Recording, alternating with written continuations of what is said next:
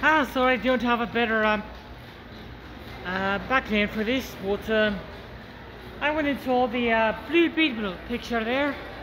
The newest DC superhero movie. I liked it. It wasn't, amazing, but it was okay.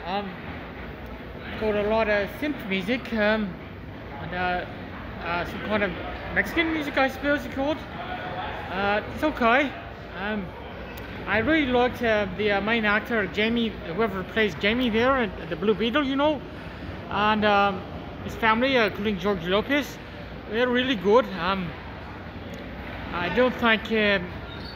don't really like the way the Beetle looks. He's okay. There's some, it's just kind of okay, really. There's some exciting action scenes, some good acting. Overall, I just wasn't that impressed with it. It's just kind of, yeah. Oh, by the way, you should go and watch, stick around for the credits, all the credits.